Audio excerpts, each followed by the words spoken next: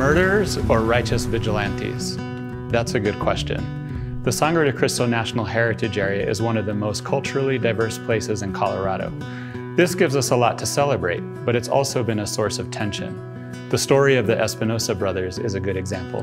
The Utes are the first people to live in the area, and at different times, the Jicarilla Apache, Comanche, Kiowa, Cheyenne, and others have been connected to the region.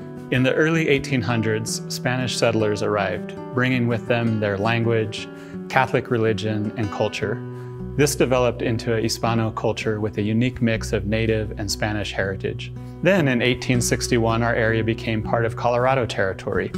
Tension quickly grew between the Hispano residents and Colorado's government around issues of citizenship, property ownership, and taxes. As Anglo settlers were encouraged to populate the area, Hispanos lost much of their land and grazing rights. Many Hispanos spoke out against this injustice, and the Anglo settlers started to fear that there would be violence. When Fort Garland was established, the United States government said it was to protect Anglo settlers from Native Americans, but many believed it was also to keep the Hispano community in check. Felipe and Vivian Espinosa were Hispano brothers who lived in the village of San Judas de Tadeo. Just a few years after Fort Garland was established, the brothers were accused in a robbery. A unit of soldiers from the fort was sent to arrest them, which caused a major shootout.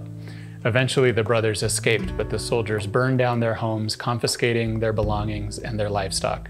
This left the Espinosas' wives, young children, and extended family completely destitute, without food, shelter, or clothing. Over the next 2 months, the Espinosa brothers were on the run, and there was a rash of murders of Anglo settlers along the Front Range and Central Rockies. Denver newspapers reported that these were revenge murders committed by the Espinosas, whom they called Mexican bandits. The exact number of victims is unknown, but reports vary between 11 and 32 people. Based on the rumor of their murderous ways, the Espinosa brothers and their cousin Vicente, who traveled with them, were tracked down and killed without a trial. Their legacy is perhaps the most interesting part of the story. In the Anglo press, they were described as bloodthirsty Mexican murderers, the incarnation of the worst fears of the Anglo settler.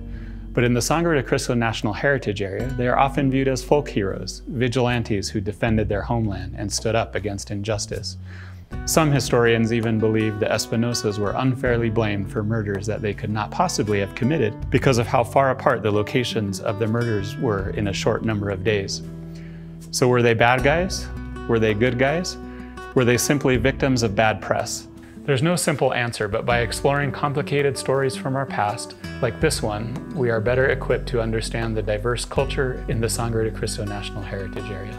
This video was created by the Sangre de Cristo National Heritage Area as part of their work in historic preservation and telling the stories of our community. Thanks for watching.